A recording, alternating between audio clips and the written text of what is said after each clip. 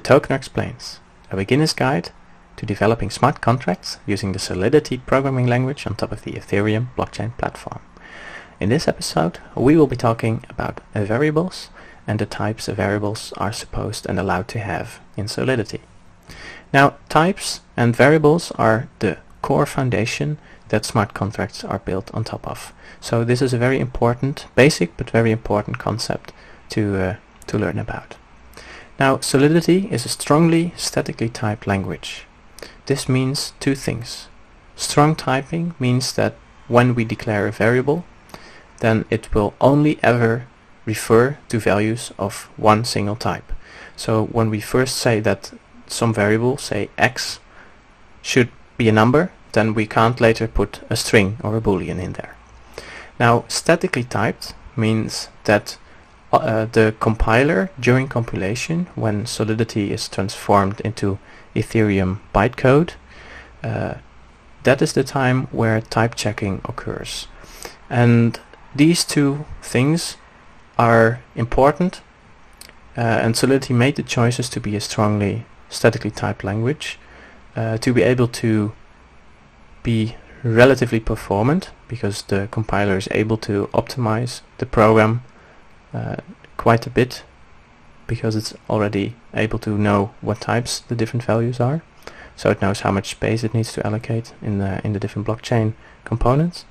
And it also allows the compiler to catch some bugs, or allows you to catch some bugs, because the compiler can recognize when you try to use something of one type as something else, which usually we don't actually want to do. Now, this is not perfect, because Solidity is not an ML style statically typed language, but it can help us a little bit in this regard, which is really nice. However, it is something to keep in mind. Now, at its base, Solidity only supports a handful of different types. The most basic one is the Boolean type, which is only one bit. It can either be true or it can be false. And Booleans are really used to keep track of flags, like if someone already did some action before. And of course, when we compare different values, we get a Boolean back as a result, which we can use to see if something happened or not. Now, besides Booleans, Solidity also has support for full numbers, integer numbers, both signed and unsigned ones, which means that you can use both positive numbers, and signed numbers are positive and negative numbers. Now, usually when we only write int or uint, which is short for unsigned integer, then we are working with base 256 numbers. That means that we can the numbers can be very big, and this is an implementation detail. It allows because the compiler, the Ethereum bytecode, likes working with 256-bit numbers, because it already uses 256-bit numbers for a lot of its internal workings, because it uses a lot of cryptographic hashing functions. It also means that we are usually have enough space to perform arithmetic in, because our numbers usually won't go beyond 256-bit.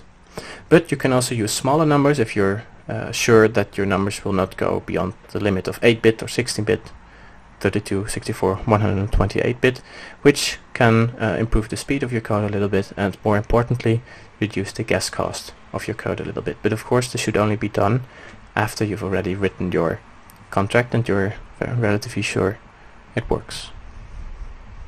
It's important, two things that Solidity does not do for you.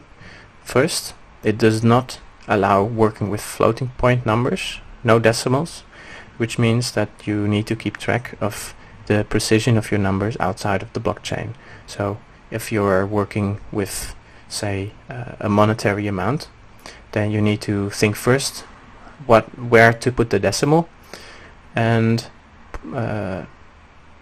convert the numbers outside of the smart contract by multiplying them so they are large enough, and afterwards, when you get the value out, dividing them by 10 to the same power to make sure the decimal is back in place. What Ethereum also will not do for you is perform overflow or underflow checking, and this means that if you end up with a result that is too big for to store in one of these numeric types, then it will just roll over and start counting at the other end, and this might seriously break smart contracts. There are some libraries that allow you to do these checks for you if you use them, and we will look at those in a later episode, because this is something very important that we need to keep in mind of in Solidity, that many other programming languages do perform for you. Now Solidity has support for a couple of other basic types. It supports address types, which you can see is an opaque type that stores the location of another smart contract or a person's wallet address. And on an address you can perform all kinds of calls, like checking how much ether this address has, and we will be talking about that in a later episode.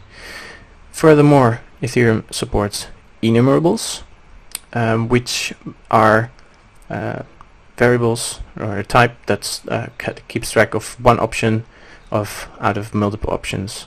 So here you see an example where I've specified that we want to keep track of which drink someone likes, and this can be one of these 4 listed choices here.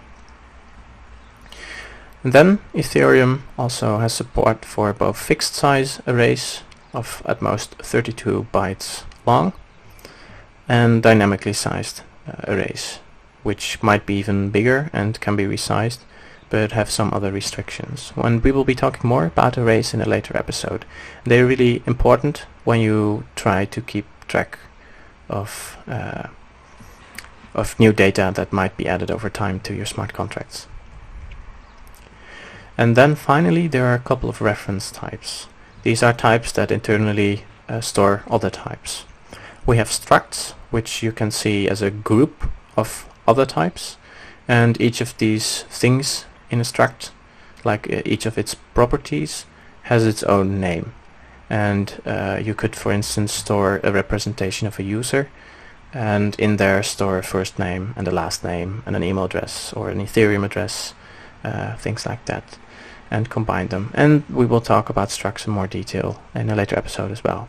And finally we have mappings, and mappings allow you to look up a value when you already have a different value, and this allows us to keep track of arbitrary data by storing only a reference value, like an identifier to it.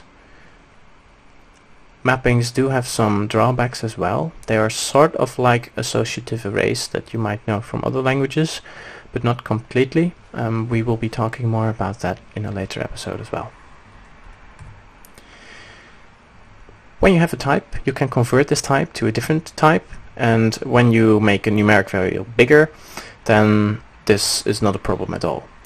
And it will just happen for you automatically, which is really nice, because no data is lost.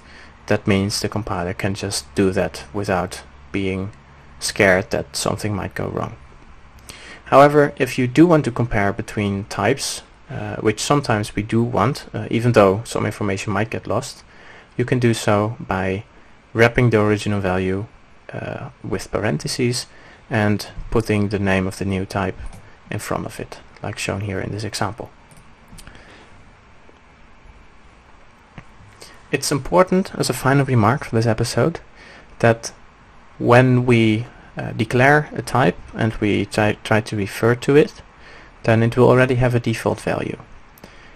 And this default value is some kind of empty value, which for numbers is 0, and for strings or byte arrays it is the empty string, and this for booleans it's false. And it's important that you understand that for Solidity there's no difference between something that does not exist yet and something that is 0, and sometimes this might be a problem. We will be talking more about this when we talk about structs and mappings, and then you will see some examples of when exactly this is a problem, and also how we can keep this in mind, can mitigate that problem. That was it for this episode. Leave us a comment, like, subscribe, and ring the notification bell to know whenever new episodes appear. The Tokener Explains is a collaboration between TheTokener and Resilia. If you're interested in the latest cryptocurrency related information and news, go to TheTokener.com. And if you're building your own blockchain related product and have some questions or would like some help, reach out to us at resilia.nl.